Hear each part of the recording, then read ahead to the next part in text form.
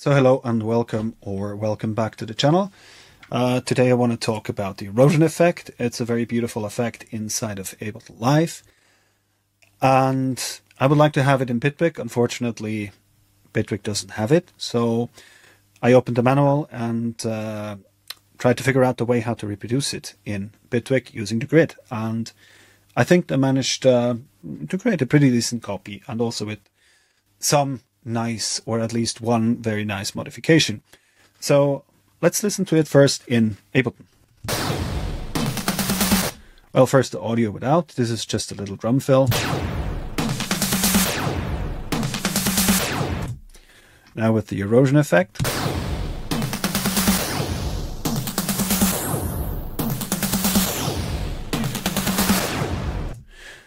Well, it sounds almost a bit crusher-ish, but not quite the same. And as you can see, we have three modes. Now it's on sine wave.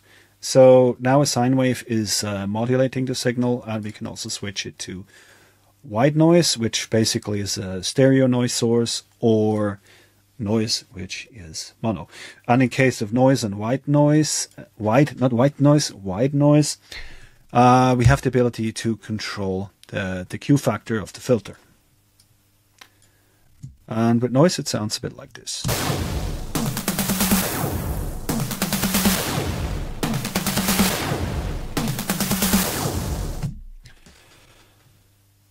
So that's it from Ableton. Very nice. So here I have the same loop.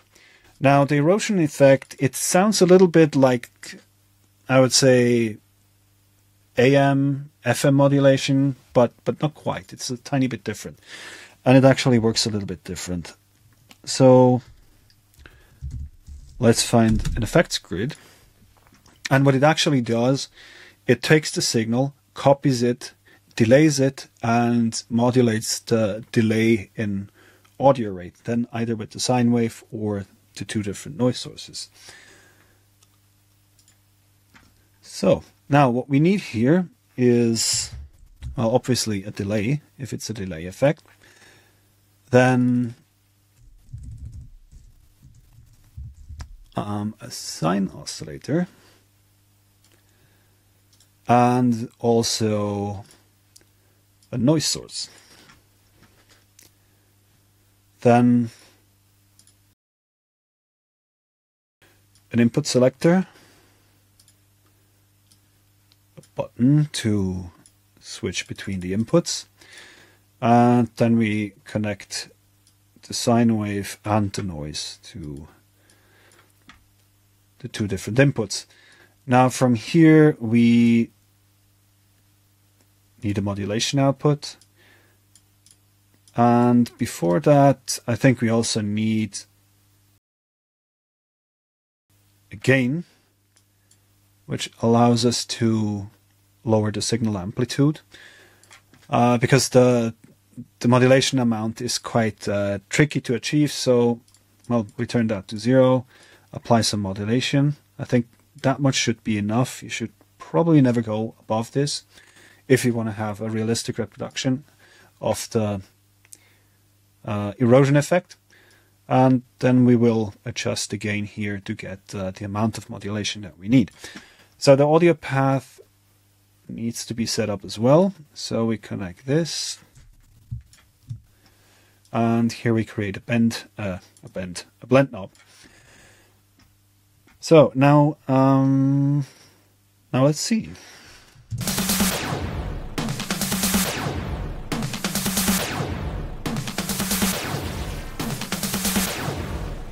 Now we can hear something is happening, but the sine wave, I don't really know on which frequency it is now, so we need to do something so that we can change this. So just take a value, connect it, and increase the amplitude here.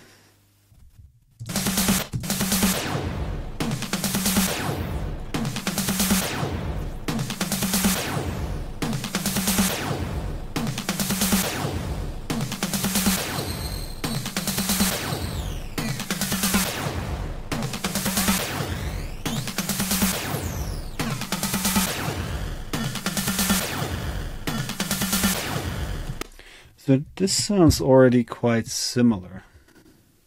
Cool. It's a bit tricky to find the right tune, the right frequency, well, to match it exactly, but otherwise we're actually quite close. Now let's switch over to the noise. And in fact, the noise is being filtered, so let's grab an XP filter and put that in between. And then, yeah, use a 2-pole or 4-pole bandpass, and I don't want it to be key tracked. And yeah, now let's see how that sounds.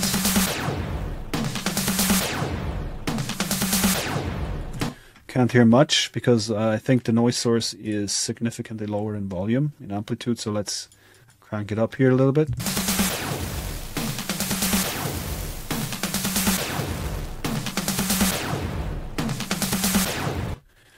I don't know, maybe it makes more sense to use a pink noise.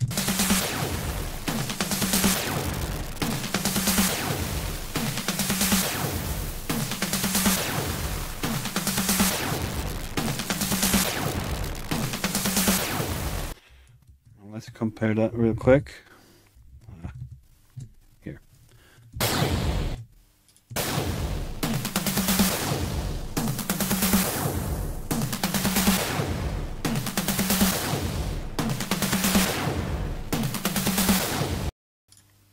Okay, I think, yeah, the noise match is not perfect. Maybe we could play around with this, especially with the amplitude modulation, with the modulation amount. And maybe, you know, adding some initial delay. But now, kind of to the nice little twist that this, or the nice little trick this thing has up its sleeve. I have a second instance of it. I mean, it's pretty identical. I built it before, but it does the same thing.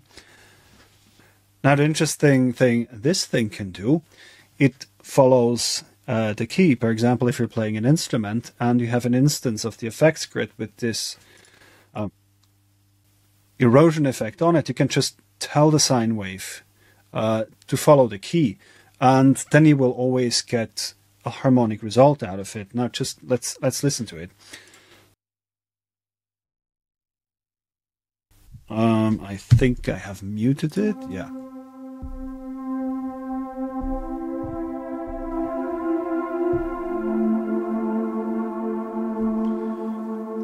Okay, this was without.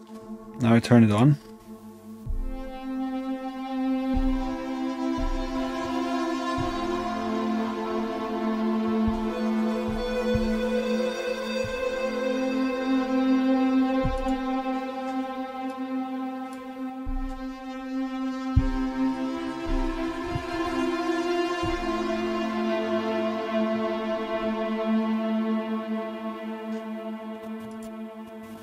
So yeah, it can be very interesting in a melodic context as well.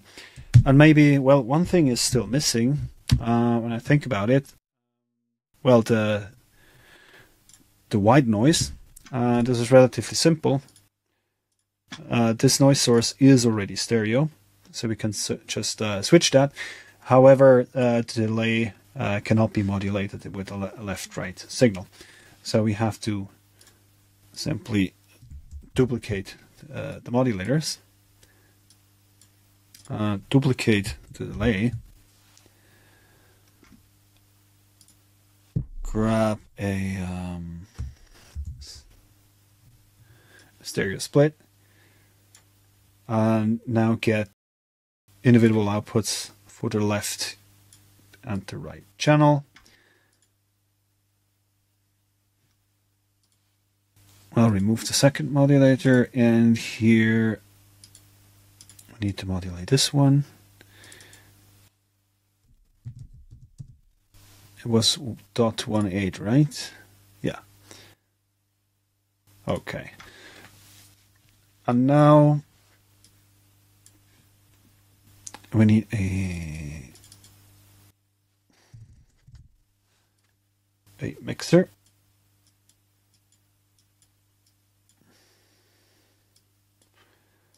where we take the left and the right channel and merge this together. And that's it.